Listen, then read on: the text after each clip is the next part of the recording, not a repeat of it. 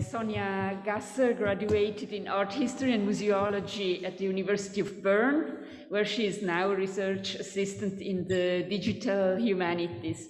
Her PhD, Visualization and Communication of Digitized Collection of Art, started in the doctoral program Digital Art History at the Ludwig Maximilian University in Munich.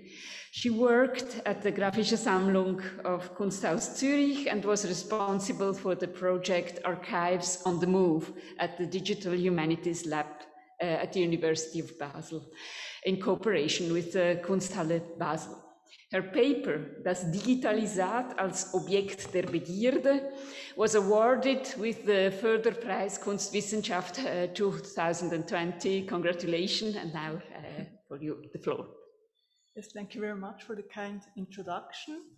And do we also have the presentation, maybe? Okay. In my PhD thesis, I deal with the visualization and communication of digitized collections of art. The main question is how digital collections or the images and information in it can be presented online beyond searching records in a database. I understand digital images and textual work information, metadata, as material that can be used to create applications that serve museums to attract their public, but also for doing art history with digital methods. The topic of this summer school is a good opportunity to talk about digital collections as a data source for creating interactive visualizations. The content of data visualizations and the arrangement of images depend on metadata in different ways, which I will address in this presentation. This includes to discuss how visualizations serve to get knowledge from collections and what the preconditions are from the perspective of data, design, and research in art history.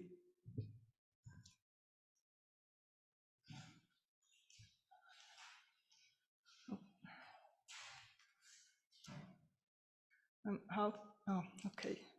Let's briefly introduce some concepts that are constitutive for the visualization of digital collections.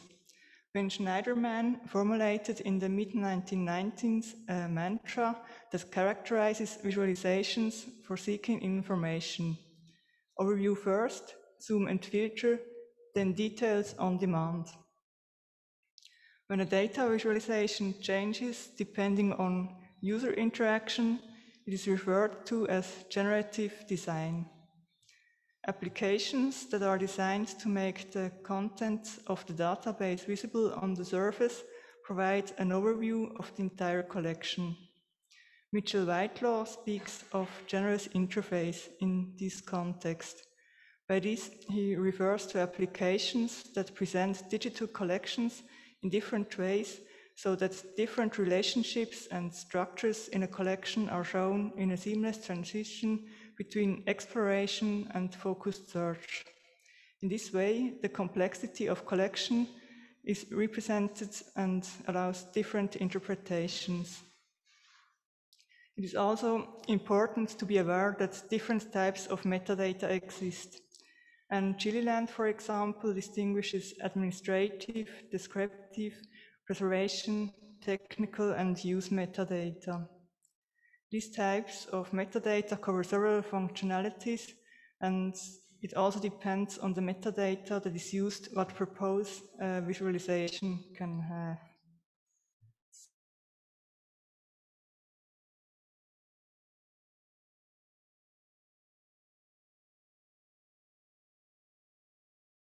Complexity Lab at the University of Applied Sciences in Potsdam. Past Visions was the initial project from which the open source application Vicus Viewer grew out and has been used for several projects in the meantime. Past Visions includes a collection of drawings by Frederick William IV of Prussia from the Prussian Palaces and Gardens Foundation, Berlin-Brandenburg.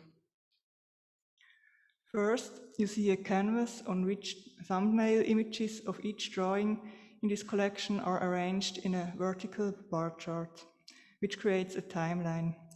This allows to have an overview of the entire collection and gives an idea in which period of time the drawings were made and for which years there are more drawings than for others. In the next step, a filter option in the form of a word list at the top can be used. Selecting one or several keywords from this list drops off the drawings which are not included anymore and arranges them below the timeline axis. It is also possible to zoom in, which allows to see the preview images and to read biographical information that is given for the orientation of the user to situate the drawings in different situations or stations in the life of Frederick William IV.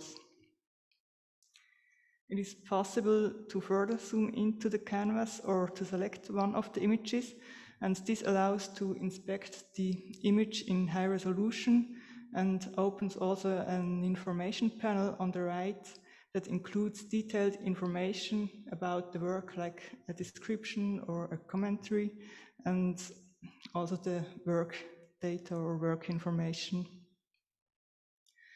What we have seen here is first an overview, then possibilities to filter and zoom the collection, to narrow down it to those drawings that are of interest, and then finally you can go to the individual objects and find the accompanying information. Many accesses to digital collections of art museums lead directly to the details on demand level by a keyword search. This is helpful in cases in which a user exactly knows what she or he is looking for. If the idea of what to find is not so clear, which probably is the case if someone just wants to get some insight into a collection of a museum, the other steps, overview and then zoom and filter, are crucial. It is a different approach to accessing a collection and bases in the case of past visions on different aspects contained in the metadata. The arrangement on the timeline uses the drawing's dates, and the quantity of drawings in the same year determines the height of the bars. For filtering the collection, the controlled added keywords are necessary. Further metadata in the sense of object information is not used for the visualization, but to be displayed on the detailed level. Alternatively to the timeline view, Vicus Viewer has also a similarity view with extracted metadata from the digital images. But I now want to show another similar example. Oh, that's not too much. Okay, that's the Gauvain Galaxy, an application that also considers metadata that first had to be extracted from the image material by using algorithms to visualize the collection of images in a three-dimensional cloud. Gauvain Galaxy has emerged from a project realized at the first Swiss Open Cultural Data Hackathon in 2015, and I was also involved in this group. But Matthias Bernhard has developed it further after the event. First, it was an application developed with processing, and it only ran Java based on it as a desktop application. And Matthias developed it afterwards as a web application by using Three.js. The cloud you can see on the slide is arranged by color. It allows to view on the entire collection and does a kind of sorting. On the top left corner, there are dark medallions with portraits, while on the right, standing figures against the white background are together. And at the bottom of the cloud, there are arranged landscapes.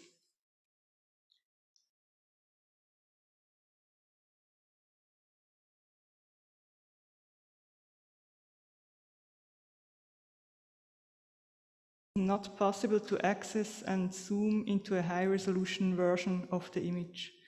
But what can be done is to arrange the cloud also by other dimensions such as color, technique, description, or composition. The visualization of techniques is interesting, but also not the most adequate form of visualization. The cluster of each technique are too dense, so the images of one cluster can hardly be explored. While the arrangement according to technique and description is based on textual data from the collection metadata, color and composition based on metadata extracted from the digital images using computer vision algorithms. So metadata that is useful for visualizations does not only have to be information that has been added manually to a data record, but also data files like images can serve as sources to extract metadata computationally. Ben Schneiderman distinguishes 7 types of data and 7 tasks in a visualization application. The structure of the data determines what kind of visualization is possible. A list of keywords, for example, is one-dimensional data that can serve for search and filter options, as in Vicus Viewer. Diagrams or situating locations on a map based on 2-dimensional data, while the arrangement on a timeline requires temporal data. For the representation of data in a changing image cloud, as in the Gauvain galaxy, multidimensional data is necessary. And as we will see in the next 2 examples, complexity in the representation of data also arises from the combination of different data sources and types, or through the linkage of a vast amount of metadata that creates a network of data. One good example that uses different kinds of metadata is the MoMA's timeline and map.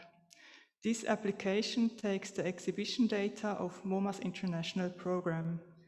The images with exhibition views are arranged in a timeline that serves as at the same time for the navigation.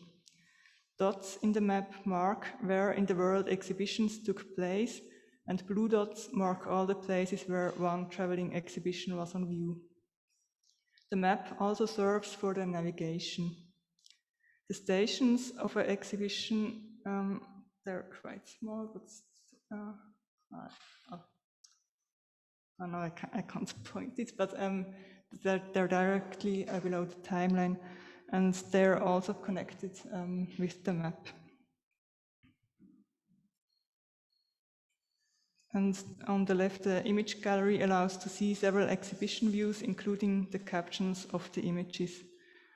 And the short text gives some information about the artists, the exhibition, and the curator. Digitized archival documents are directly linked as PDF.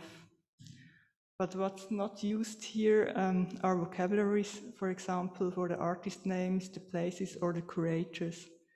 So I want to go to a further project that made extensive use of vocabularies. The Institute for Medieval and Early Modern Material Culture of the University of Salzburg created the image database Real Online that shows in a pioneering way how a network graph can be used for cultural heritage. The images are indexed in great detail and in a very structured way by labeling persons, gestures, objects, animals, plants, and techniques based on icon class and other thesauri. The data is modeled as a graph, which allows to investigate the semantic elements of the artworks in a centralized network. The visual graph you can see here shows the equestrian battle of Louis of Hungary, created by the master of the St. Lambert votive panel. An edge with the label contains person leads from the central blue node, which represents the scene, and it leads directly to another orange node of the category person, representing Louis of Hungary. And you can see on the screen the label of Louis, or Ludwig von Ungarn in German. Further edges with the label wares lead to different purple nodes of the category clothing that name individual garments. Such a structure of linked data makes it not only possible to describe the motives of artworks very detailed by metadata, but it becomes also very effective if the nodes are used to link the data across databases and therefore the collections of several institutions. Another approach than adding plenty of metadata to a data record of an artwork is to use the images only and use computer vision to extract the necessary data. With Vitriver exists such a visual-based image search engine developed by the computer scientists at the University of Basel's Databases and Information Systems Group. This search engine, originally developed to find certain video sequences, was extended to the search for images, including the collection of Kunsthalle Basel's photo archive.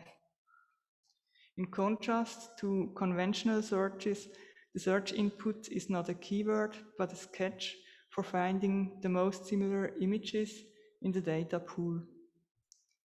So collaboration and a view beyond the horizon of the own institute or institution is quite fruitful. Yes, as we have seen at the examples of collection visualizations, metadata is used to represent both object information and it's also the underlying structure of visualizations. This means that different types of metadata are inherent in digital collections that serve for different purposes. Metadata that is not part of the object information in a data record can be extracted from image files by algorithms or enriched with information and linked to each other via vocabularies and ontologies.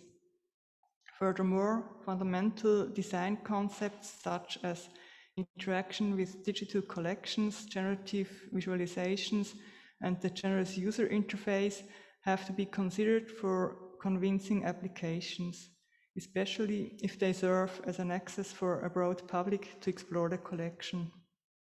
But also for scholarly purposes, interactive exploration of visualizations with changing appearance serves as a prerequisite for interpretation and gaining knowledge.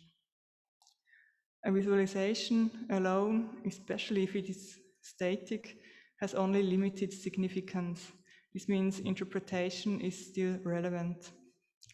Knowledge arises in an interactive application in between different views when exploring the collection. Metadata-based collection visualizations have the advantage that they show structures and allow to gain an overview on entire collections. They contextualize different items in the collections to make them more understandable based on the criteria that are applied for this contextualization. Applications that use data visualizations make the exploration of a collection less static.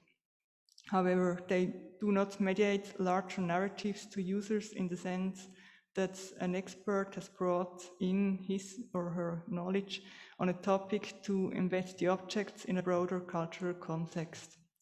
For storytelling, other approaches need to be considered. Nonetheless, these limitations do not diminish the usefulness of data visualizations as a digital method for accessing and researching digital collections in digital humanities, art history, and museums. And one final slide. Metadata in digital collections serves not only to enable searching or browsing, but it's also constituent for various types of visualizations in interactive applications. It is therefore necessary that the museums are aware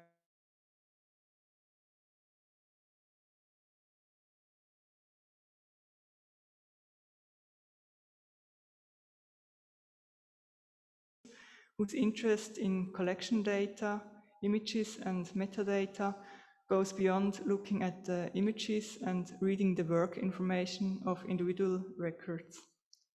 Museums should themselves use their data to create applications to present and mediate art also in the digital realm. Moreover, the data should also be accessible for reuse, which makes it a valuable resource for research in many different fields. So thank you very much for your attention.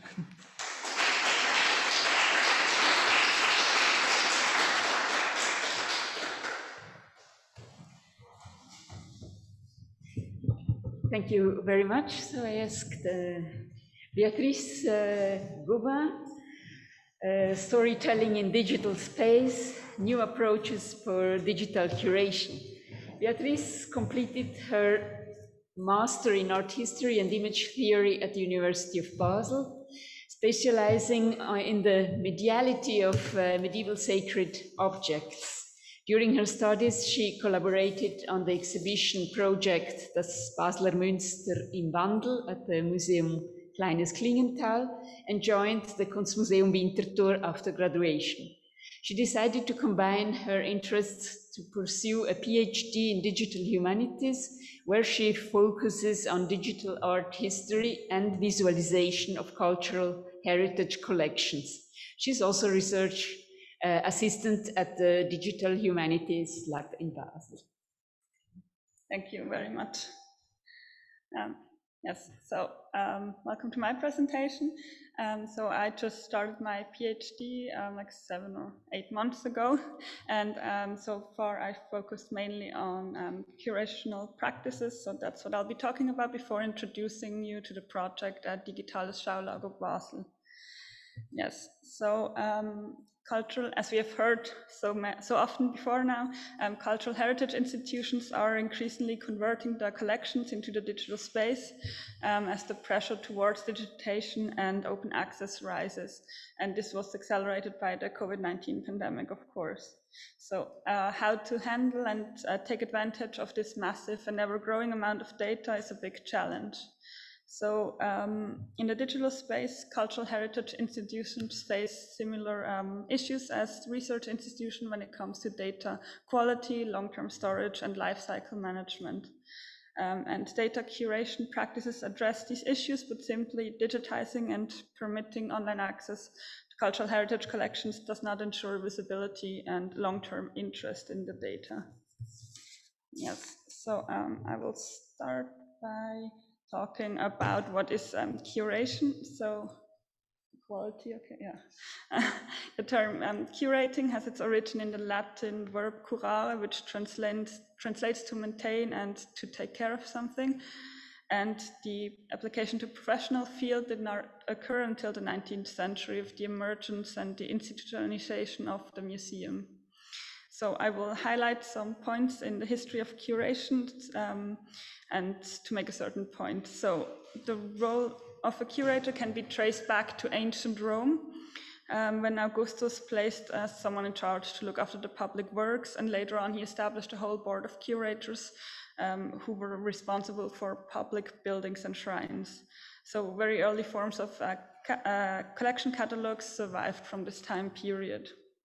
Then we jump into the Middle Ages, where the most valuable and largest collections constituted the treasures of salvation belonging to churches and abbeys, as well as rulers and emperors.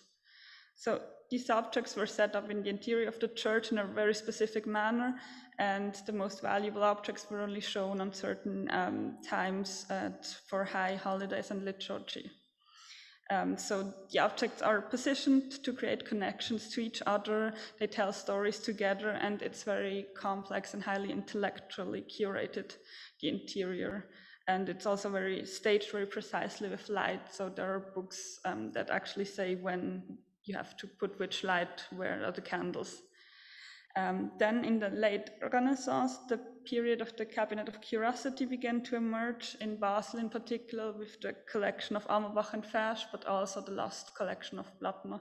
And you can see one of those exhibited in the Historic Museum in Basel. So you see that it's made of very heterogeneous objects from around the world that sparked the interest of rich, privileged individuals. And of course, it was also a demonstration of power to be able to collect and present these objects. So some of those collections could be visited for an entrance fee, and others were not open to public access. And so only a small privileged circle has access to some of them. And they were maintained and exhibited by the owners in their private homes, mostly out of pure interest in these curiosities. And often these were then the foundation to the first public museums, but they were also built from feudal art cabinets, and some museums were created through public initiatives, for example, in Winterthur.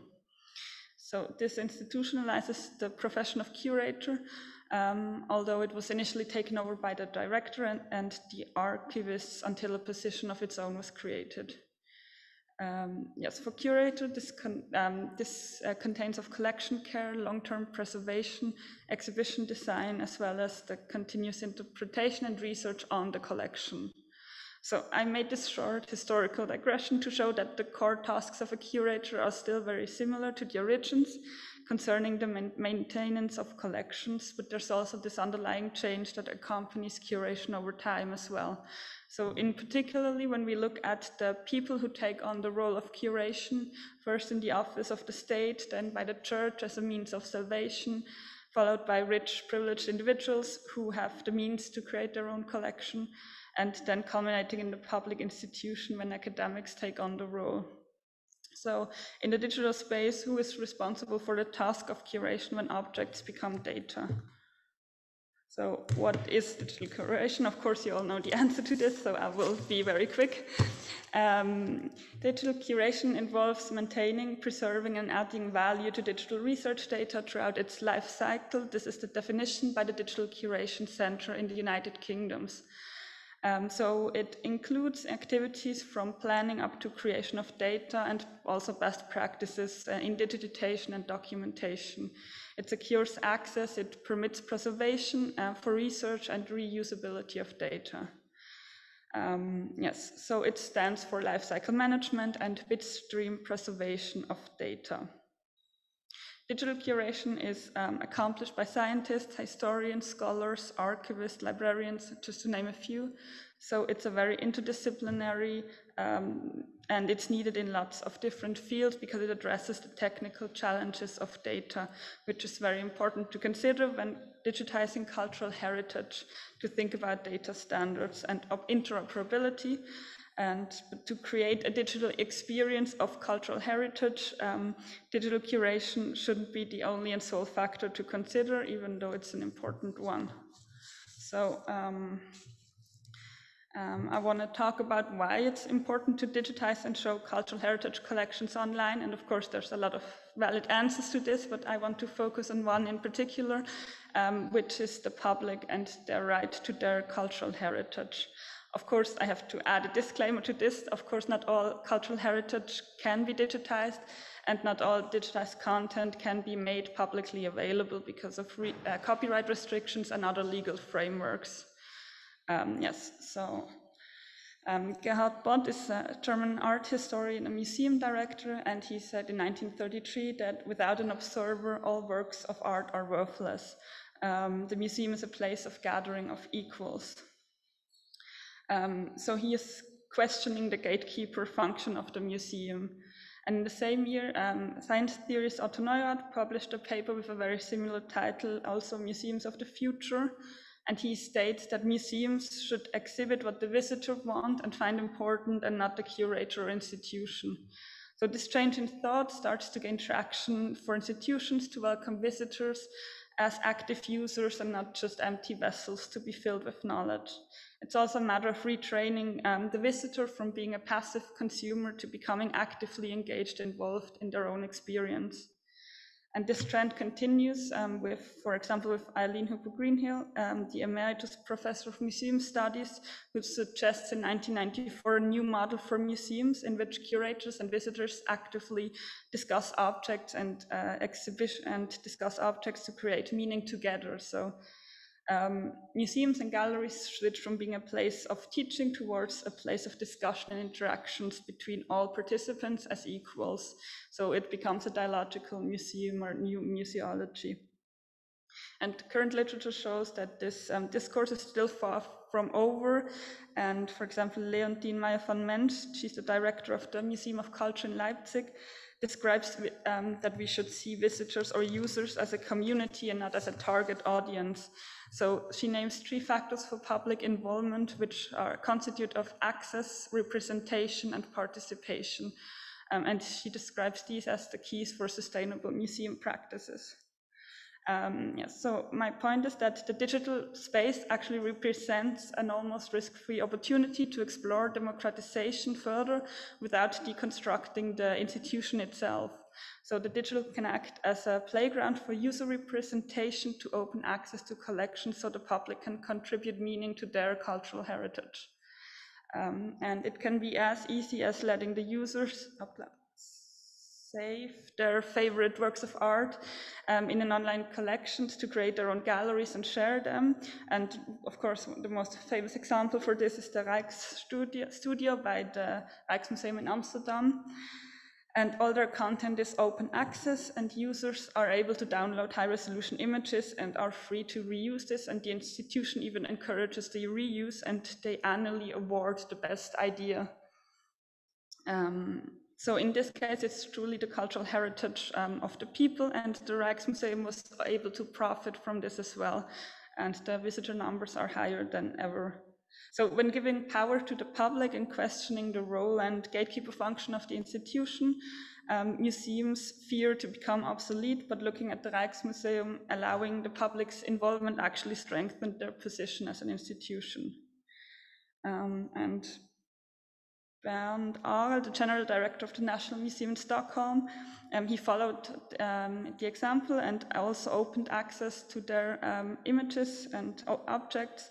And he said that they are committed to fulfilling the mission to promote art, interest in art and art history by making images from our collection an integral part of today's digital environment.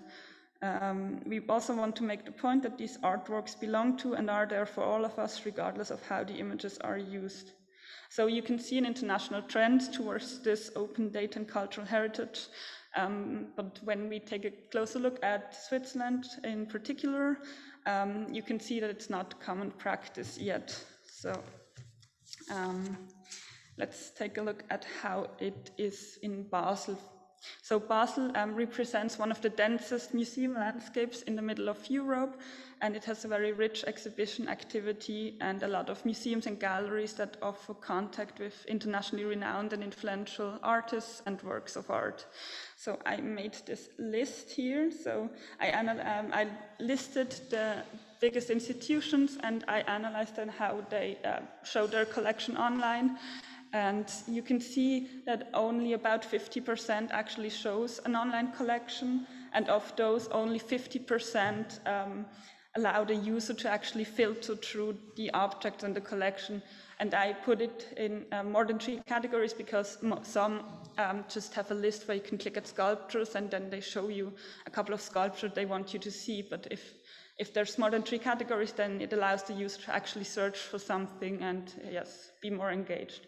And only the Historic Museum in Basel allows you to download the high-resolution images. For the Kunst Art Museum in Basel, it's partially the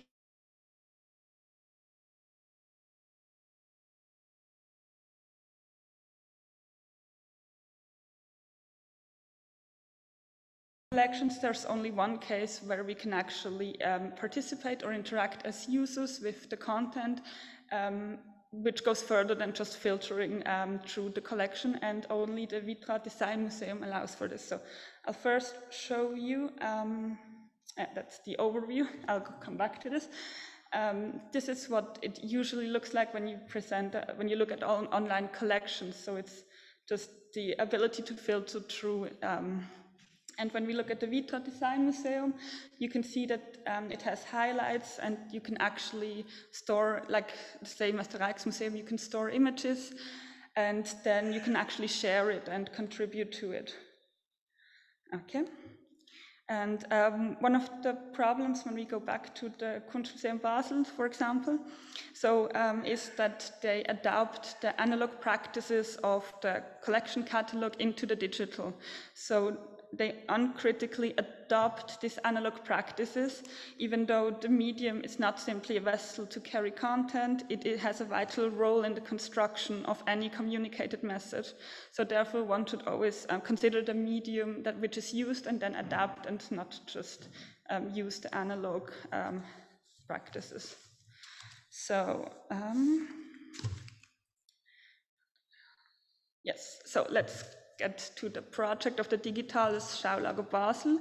So the goal is of this research project to provide access to the collections over time and space, to secure the cultural significance and at the same time strengthen the importance of Basel's collections internationally. So this creates a new way of accessing the objects that have accompanied the history of the city for centuries. So you can see that all of Basel's state-funded institutions have agreed to join this project, and they all will receive a prototype that is tailored to their needs, and they are being built as modular, so all data is interoperable and a dialogue between the collections can arise. Yes. So a Schaulager means to store and present objects, or in this case, data. So an important factor, of course, is digital curation and interoperability, which is provided in expertise by the Digital Humanities Lab at the University of Basel, as well as the DASH, the Swiss Research Infrastructure for the Humanities. And the other factor, the art historian curation, is factored in through the curatorial expertise of the institutions themselves which joined the project, which represents a nationally unique starting point. And right now it's still in the very early phases, and the prototype for the Museum of Ancient Art will be developed first. Yes, so thank you for your attention.